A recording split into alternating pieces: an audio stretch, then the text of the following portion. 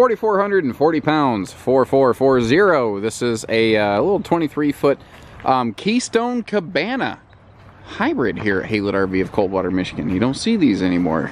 If you want to see if we have this in stock, first of all, visit the link in the video description. There's a link there that says check for price and availability for you folks just on YouTube.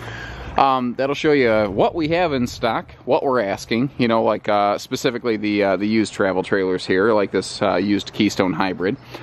Fellow is local, used this for a number of years. I'll tell you right up front, there's a significant soft spot back here. I was not able to discern necessarily where that came from. I don't know if it came from the floor. I don't believe it came from the roof because it's localized to the floor only. So it's tough to say. The folks applied a very simple, low-dollar solution. Put some big sheets of plywood over top of the soft spots and go back to walking on it. And it's not pretty, but you know what, frankly, for no more money than you're getting into here, it's a perfectly effective solution. And if you've never camped before, maybe this would be a good way to kind of dip your toes in the pond.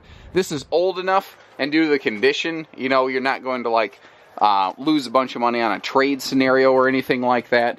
If you decide that in a couple years you're not interested in camping or you'd like to upgrade, this is an easy in, easy out, first time test it experience.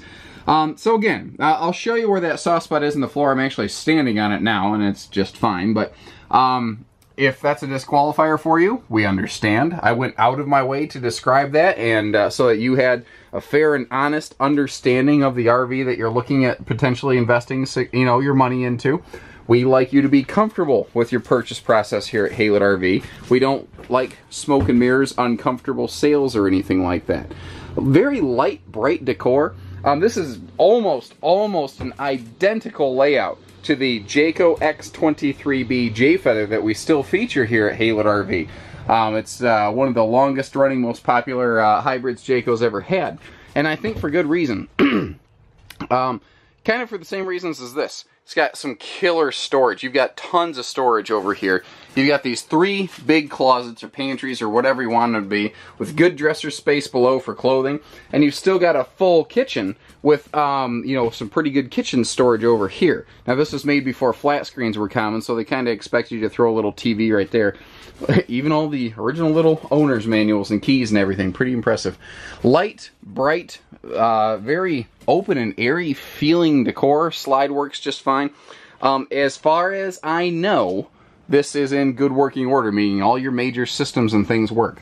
I haven't personally fired it up and tested everything.